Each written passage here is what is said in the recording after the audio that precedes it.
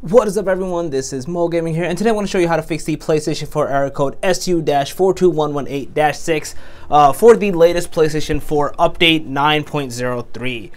So let's get right into this. First, I want to kind of show you that I have done the update. It has successfully installed into my PlayStation 4, and I'm going to kind of show you essentially how to fix it. So you can see right now this update has installed. Basically, I'm good to go, and we're going to basically get right into it from here. What you want to do is, if you can't even access your console, make sure it's powered off completely by either pressing the power button and like completely holding it until it turns off. And if you can somehow get into your console somehow, I would advise you to just turn it off and do not update it from the console itself. Especially if you're scared and you know errors happen, I would advise you to basically just turn it off. So once your console is turned off, give it like 5 to 10 seconds. The white light on the right side, you can maybe see it's flashing. Once it completely stops flashing, we're going to basically enter into safe mode to remove this error, and then we're going to go through a couple of steps on how we can essentially fix this error code. So let's get right into it. It's still flashing. Just going to let it stop to flash. Alright, so once it's completely turned off, you want to hold the power button, and you want to hold it for about 5 to 8 seconds. Normally you'll hear 2 beeps. My console sucks. You don't really hear anything at all. So I just kind of guesstimate it from my head, and you just kind of go from there. So you'll kind of see right now, boom, we are now in safe mode. As you can see, let it just focus on it, and you can see it says connect the DualShock 4 using a USB cable. So be sure to connect your controller using the DualShock, the USB cable. This might be like the place where you're getting stuck, and you're gonna have to use the D-pad. The analog stick doesn't work here. Now, when you're here, make sure you have the correct USB cable. Sometimes it doesn't work because you're using an old one, a faulty cable. So try to play around with different cables and connect it to your controller to make it work.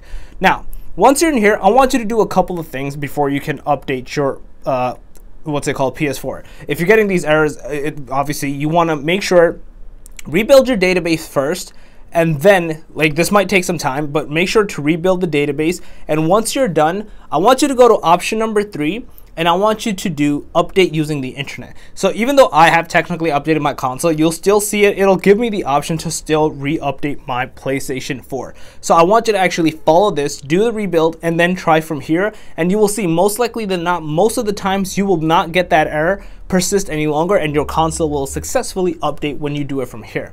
If for whatever reason this doesn't work, I have a video and I will leave it in the description below. You can update it using a USB storage device. A lot of times this usually ends up fixing it, because the error usually ends up happening because the update is getting corrupted. So having the update downloaded on a USB storage device instead helps fix the issue. So I would actually advise you, if you can, the other ones are failing, go to this method next.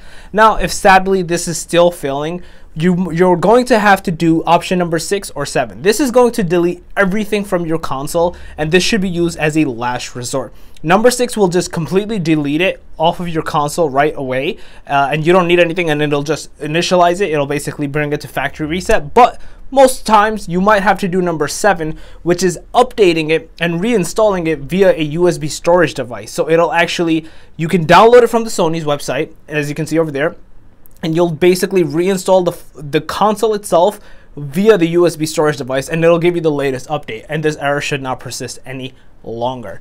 So this is basically what you're gonna have to do to essentially fix this error. Like I said, the last 2 methods, please try it as a last scenario.